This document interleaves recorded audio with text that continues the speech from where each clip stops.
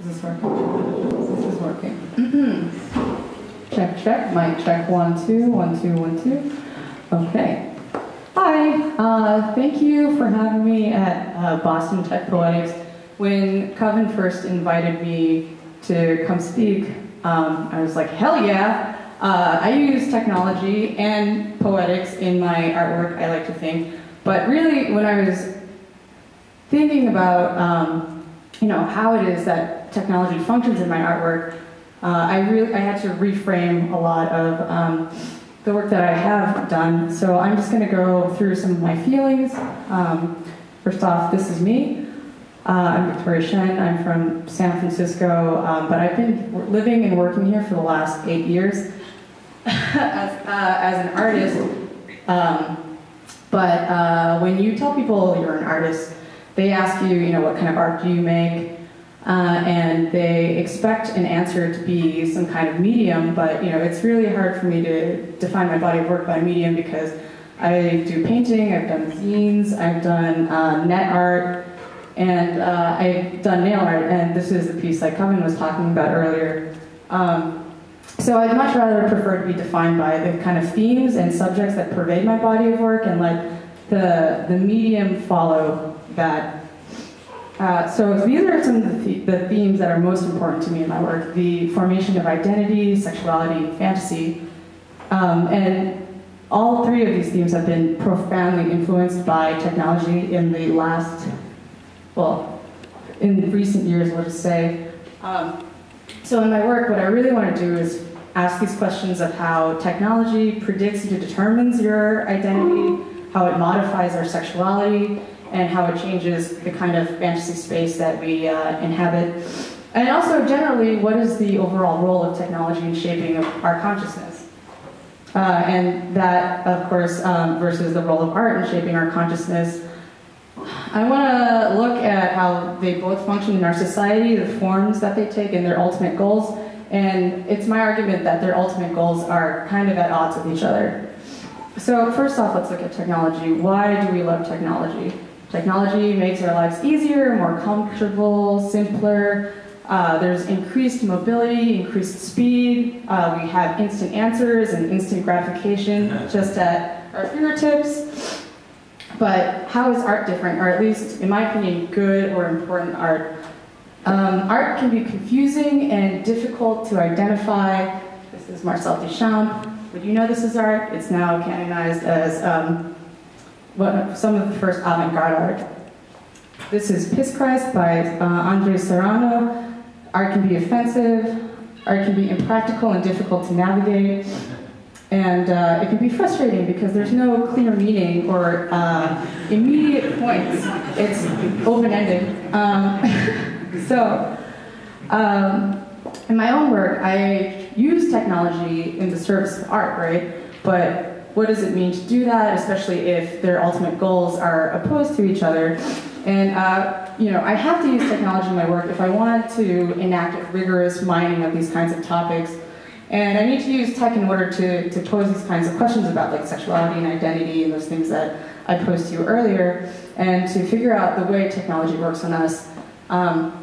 So I'm going to show you two kind of branches of my work. One is moving image or video, and the other branch is sound.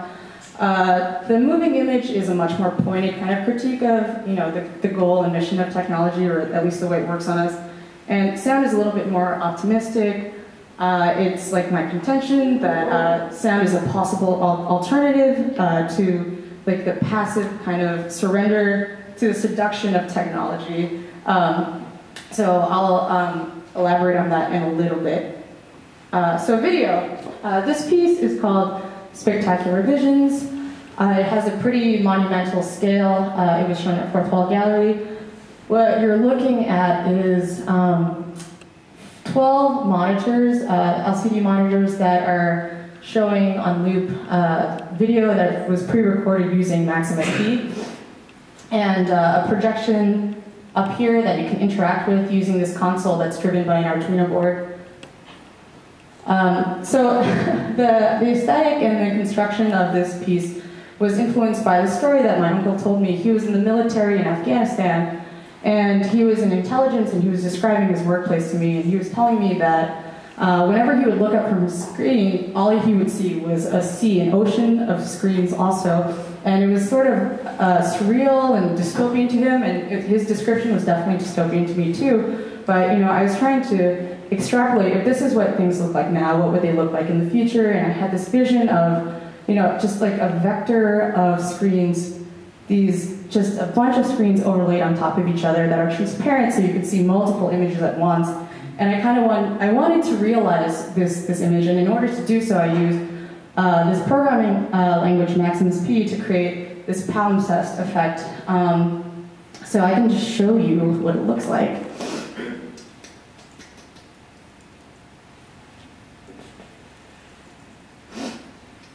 Let's see. I forgot. I did get my controller.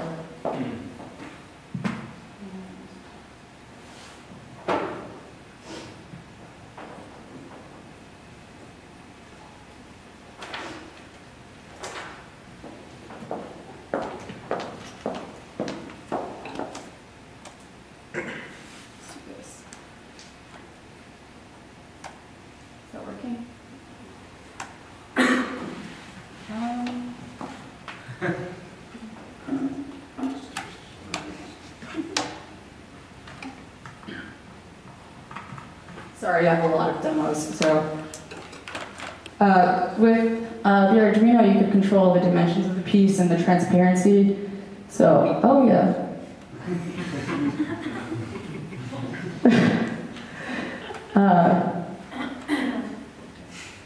Yeah, there's a random number generator in the, this patch that pulls images from a bank.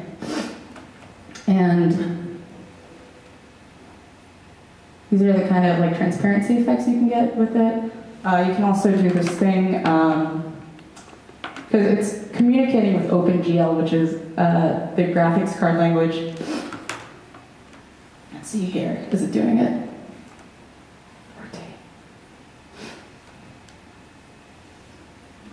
You get these really jittery effects too if you want to.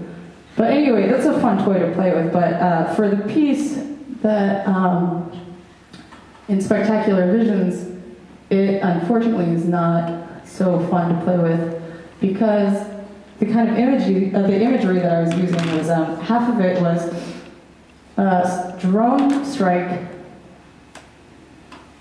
footage taken from drones, and the other half was CGI snuff pornography. And it's important that these two kinds of images are juxtaposed with each other for me, because the drone footage is, a depiction of a very traumatic and violent kind of event that is happening in reality. However, it's being represented in the most sterile, streamlined, and remote way possible. And the CGI pornography is, it's violent, it elicits a very strong, visceral, emotional response, at least for me. It's jarring, but it's completely fabricated. It's made on a computer, it doesn't exist in real life, but it has, of course, this emotional response that comes with it. And for me, this aesthetic makes it so that you see bits and pieces of each image at the same time, and you never get to see each one separately. It's impossible to resolve the image one from the other in the flatness, but also within these conflicting concepts that they contain of remoteness, but reality, and like intimacy, but it's virtually manufactured. Let's see, and this piece is a commentary on, I think, how technology can work on us to create or close distances between us and objects of representation. Because it has this power of manipulation, it can render important real-world things as being banal, and banal things that have no bearing on real life as being of the utmost importance. And I think, a lot of social media platforms kind of perpetuate this sort of process, like Instagram and Tumblr, these things that just feed you images based on your interests, like how they identify you. And, there's this idea where you are what you see, and so the kind of images that you consume and like put back up on social media are the things that that compose your inner subjectivity. Let's see. Anyway, so I think like the dark side of this kind of technology is that it would push us further out of touch with reality, and yeah. And you know, all of these things are operating on a visual plane. It dematerializes our experiences. Like our experiences are just what we see on a screen in front of our eyes, whether it's our phone or in a theater, and the rest of your body just becomes kind of unimportant. So I would propose that sound is an alternative way for you to engage with technology, because sound is a very physical medium. Even if it's invisible, it is the modulation of the density of particles in the air. And you know, your ears are the organs that evolve to kind of like sense these changes, but your body also engages with it too. If anyone's ever gone to like a loud concert, you know that feeling of sound catching in your chest, and it's a bodily sensation that makes you aware of your body and also where your body is in space. So I perform in an experimental noise group called Trim. And I wanted to play a little like 2-minute clip of what our performances sound like. Oh, should I need sound? No sound, right? No sound. Yeah. It should go through HDMI, right? Oh, can you choose the sound card? Can you select the output, please?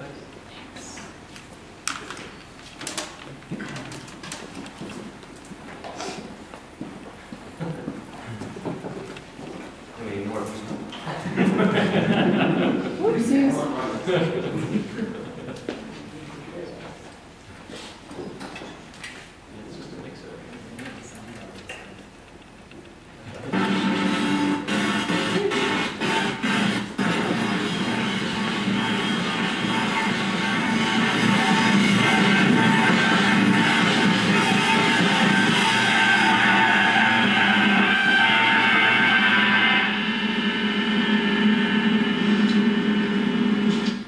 Okay, that was the very end, and these are some punk-ass speakers, but when we perform, we use like a big-ass bass amp, so just saying. You know, I try to keep this in mind, the experience of like being engulfed and enveloped in sound, and it's something that I think, I hope keeps people in the present and in space. And also what you just heard, you know, if you've heard it at all, it's quiet, but it is irreproducible, because that's just the nature of the electronics and the instruments that I use. I use analog synthesizers for these agents of chaos that were designed by artist and engineer extraordinaire Jessica Ryland. So these synthesizers are just basically taking small electronic parts and then routing electricity through them to solve mathematical functions, and the resulting output is just sound. And her synths are designed to be patchable, so kind of like the Max patches. This is my score. This is the closest way that I can recreate sound. This patch is called Batshit. So. Yeah, this is the Jealous Heart. So the really cool thing about patchable synths is that when you take an output and you send it through a filter, you can take the output of the filter and send it back into the oscillator or back into the filter, and you get these really very complex sounds out of very simple parts. And because they were built with chaos in mind, chaos theory is a field of mathematics that originally was used for population tracking, but it's now like again, a field of mathematics where the parameters of the initial conditions are incredibly sensitive to minuscule changes. So it's close to impossible to always like recreate exactly the kind of sound that you have. And this is the kind of, this is a picture of what a mathematical function solving a chaotic equation looks like. And I kind of want to show you what it looks like in action using the synth of the oscilloscope. So if you bear with me, I can look it up.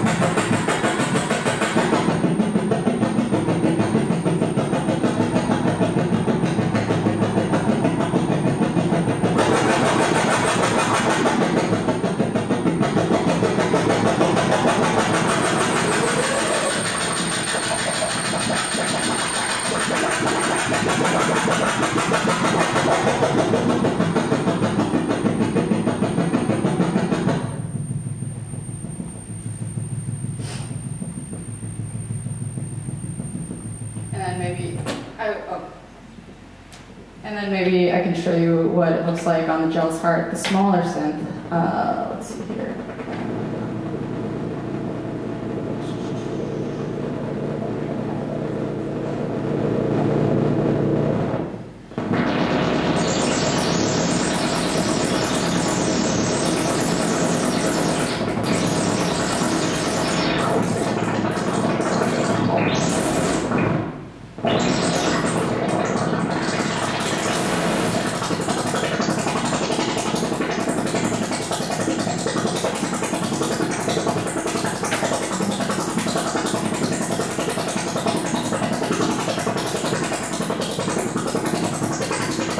Ah, there we go. That's why.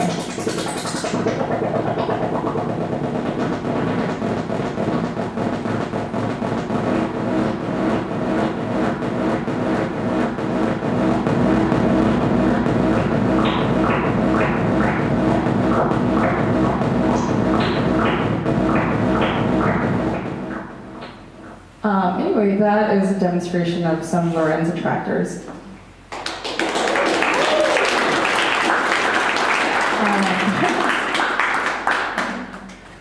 All right. So, okay. Oh, yeah, maybe I should do this. Okay, so why do I think this is important? Why do I think it's redemptive of technology? I think, you know, what I alluded to before is that this is kind of a liberation of the hegemony of vision, because everything, you know, that is important to us takes place right in our eyeballs these days. But, you know, when we do a performance, it's highly localized, both in space and time. Like, you're never going to see it again, and you have to be within kind of, you know, the epicenter range in order to experience it. And I do want to draw a distinction between sound and music, because music acts like a text, because you can place music in general in a genre, or within a culture, or within, you know, a time and a place, and so therefore you can read it as a text and impose meaning onto it. And the importance of, you know, the synth stuff to me is that it's a kind of form without meaning. It's a sort of formalism. It's challenging and it's disquieting because you don't know what the cultural, historic reference is. There's no discernible time signature, there's no discernible melody, so it's a challenge to figure out how you can enjoy something that is so kind of painful and noisy. And, you know, I think this is like a kind of countering of the instrumentalization of tech, because there is no immediate apparent reason. Should you enjoy it? You know, it's a question like, am I enjoying this experience right now? What should I make of it? Why do I subject people to noise? Why do I subject them to blurry, violent images? And I think, you know, there's this lack of control, there's a state you have to put yourself in to leave yourself open to seeing some kind of beauty and, you know, these juxtapositions, these poetic readings. It's a poetic use of technology as a form of self-negation. This tech is being used to kind of criticize itself, and that's what I think, and that's a sort of poetic function for me. And, you know, passivity is easy and passivity is pervasive because it's easy.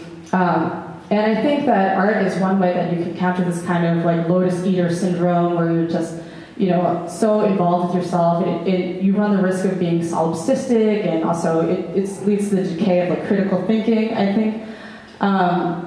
But I believe that if people do continue to struggle and push themselves to confront these uncomfortable, almost like painful experiences, then you can push through and then experience a form of pleasure or stimulation of a higher order than what the easy pleasures of technology can afford to you, such as Netflix and chill. That's my talk. Thank you for coming.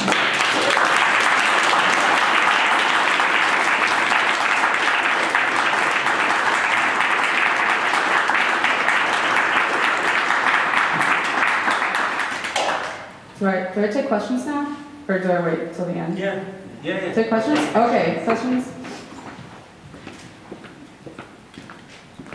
How do your devices have like rhythm or tempo to them? Like, is there a... There's an oscillator, so there's sawtooth oscillators or LFOs that change the electricity. It modulates the electricity in a rhythmic way. So you change the frequency and that changes the pitch. They're the same thing. What was the oscilloscope graphing? Oh, the oscilloscope is on XY mode, and so I'm taking 2 points and measuring them. So if you look at like a sine and a cosine, and if you put them perpendicular to each other, you'll just get a circle. So it's just measuring kind of electricity from 2 different kind of reference points that aren't X and Y. It's normally like time over voltage. Yes. Any reason why the Lorentz attractor as opposed to several others? Any reason? Because it's the prime example of chaos theory. When you think of chaos theory, you immediately think of the Lorentz attractor, which looks like a butterfly, which is why they call it the butterfly effect, if you didn't know that. Anything else? Yes? Hi. So when in your musical endeavors, do you follow more of like an experimental approach to songcraft? Do you actually go for like the verse, chorus, verse kind of? Oh no, it's totally experimental because I have like no formal training in music at all, if that isn't apparent. Yeah. I didn't know if there's like if you try to go for like form or something with with experimentation. If that makes any sense. Oh yeah, I guess sometimes when I've jammed with people, I've tried to like. Yeah, exactly. I try to like get into a kind of like 4/4 rhythm. Sometimes when they want a traditional song structure.